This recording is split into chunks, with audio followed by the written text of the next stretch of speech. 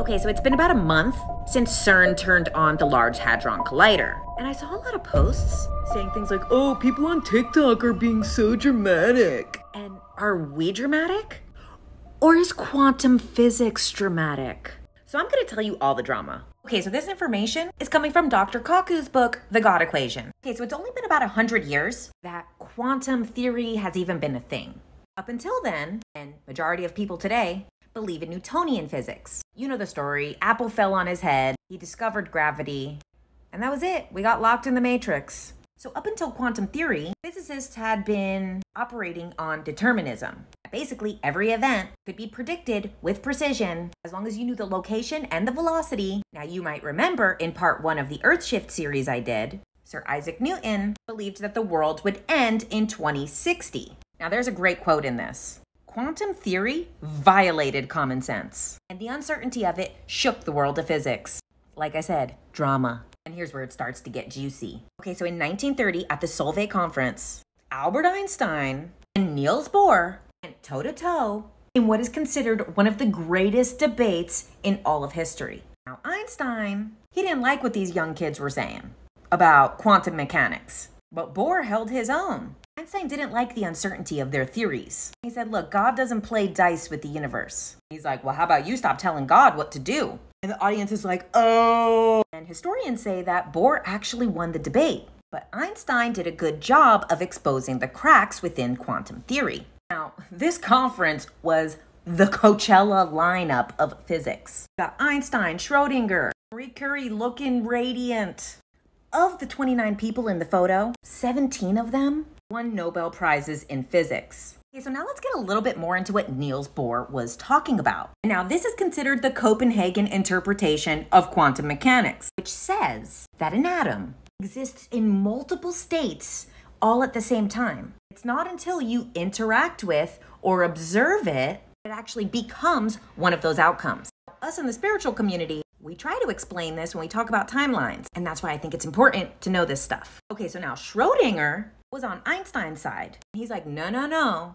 Don't you use my equation for your crazy quantum theories. This is where we get into the famous Schrödinger's cat. Now, this was not a real experiment. This was an example. He wanted to prove that these quantum theories were absurd in real life. Okay, so he said, you put a cat in a box. You put one radioactive atom in the box with the cat. Now, that atom could decay or it could emit radiation. And he's like, so you're telling me the cat is neither dead or alive until I observe it? Now, Einstein loved this. He writes to Schrödinger and he's like, you're right, man. It's a risky game they're playing, trying to say that reality isn't what we've proven it to be. Now, Dr. Kaku gives some really interesting insight. He says that even though these are really complex theories, this idea really does exist in our collective with the phrase, if a tree falls in the forest and no one's around, does it make a sound? Okay, so now that we have nanotechnology, they're actually able to somewhat replicate this experiment, which is why now that this theory has more so evolved into the multiverse theory. Okay, but back to the drama, because this is 1935 in Europe.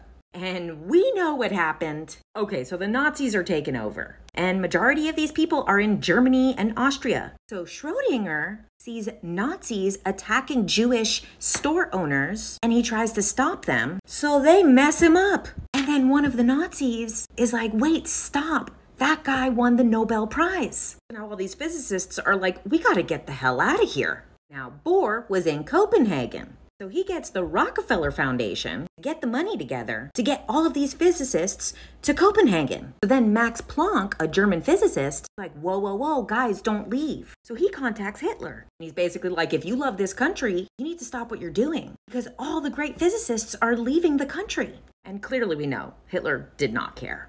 So then Planck's son, Erwin, tries to assassinate Hitler. Clearly we know that didn't work, but badass attempt. So now the Nazis have his son, and he writes this letter to Hitler like, please don't kill my son. So they do it anyway. And then they write parents unknown on his death certificate. Okay, so now some of these physicists like Werner Heisenberg took the promotion. And now him and some other people who are now working for the government discover that if you split a uranium atom, you could create the most deadly weapon ever known to man. So Einstein hears about this, and he contacts the president, who at the time was FDR. And Einstein's like, yo, just telling you, you're about to lose this war. Because the Nazis are splitting atoms, and it's gonna be bad. And you better beat them to it. And this leads to the Manhattan Project, which was basically to beat Germany to building the atomic bomb. Now, what's interesting is that Einstein was not allowed to work on the Manhattan Project because of his political beliefs. Einstein was a democratic socialist, so they never gave him the security clearance to be allowed to work on the project. And here's where things get really weird. Now, Werner Heisenberg was speaking at a conference in Italy about quantum mechanics. Little did he know there was an American spy in the audience, but this spy was a player for the Boston Red Sox. Mo Berg was an average catcher, but he was anything but an average man. He was literally a fucking spy. And they sent him to the conference and said, if there's any indication that they're going to beat us in this atomic race, then take him out. Now, it's believed that Mo Berg was a member of OSS, which was the CIA before the CIA. What makes this even weirder is that 10 years prior, when he was in Japan, he got into the tallest building and filmed. And the US government actually used that footage to decide where they were going to drop the atomic bombs. Mo Berg also spoke 12 languages, including Sanskrit. He also went to Yugoslavia to gather intelligence on resistance groups, which our government was planning on supporting. You know how we do. Okay, so the Manhattan Project ended up costing $2 billion, which is probably $1 trillion today because groceries are freaking $1 billion right now. And while we're gossiping, I bumped into Dr. Kaku in an elevator about 15 years ago. And I was like, hi, Dr. Kaku. And he went, oh, okay, sure. And we silently continued the elevator ride, which felt longer than it should have.